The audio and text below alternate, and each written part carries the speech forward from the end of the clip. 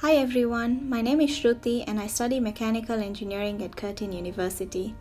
Today I am going to talk about my research internship with Innovation Central, which was based on FinFan Airflow Optimisation.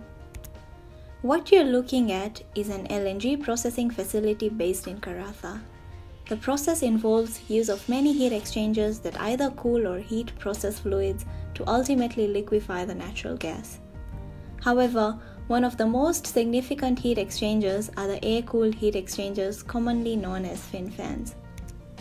There are 5 process trains at Karatha gas plant, and the air-cooled heat exchangers are installed on top of each of these trains.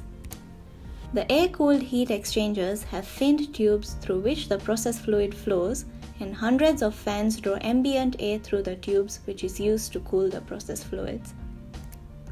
Now the problem with the fin fans is that sometimes due to the effect of wind, the hot air from the fan outlet recirculates back to the fan inlet, which results in reduction of cooling efficiency and therefore loss in LNG production and therefore loss in revenue.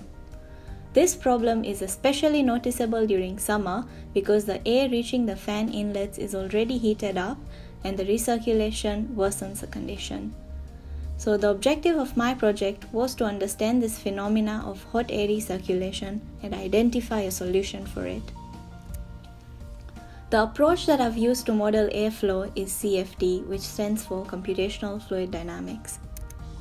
The first step in CFD is sketching a 3D geometry to represent the actual situation. Followed by that is meshing, which means dividing the geometry into small discrete cells. My mesh consisted of 1.9 million cells and the computer solved about 36 trillion computations per simulation. Final step before processing is defining boundary conditions such as wind speed, direction, and temperature. Based on some site data collected, we found out that the winds during summer most of the time originate from the west. So the results that I'm going to show you next are based on west wind direction with a wind speed of about 6 meters per second. 2 maroon blocks on the picture represents the cross section from the side for the 2 fan banks of train number 5. And quite obviously we can see hot air recirculating. But why does air recirculation happen?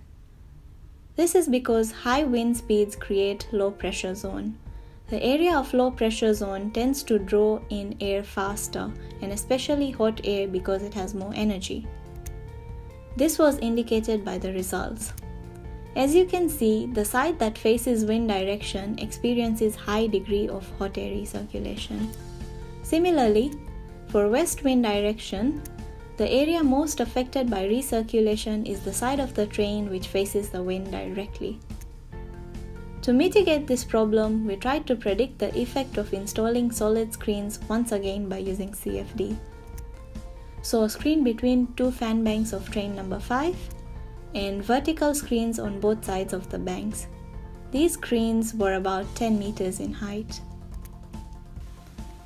It appeared that recirculation can be mitigated by these screens, but because the screens are solid and quite long vertically, they cause insufficiency in airflow through the fin fans.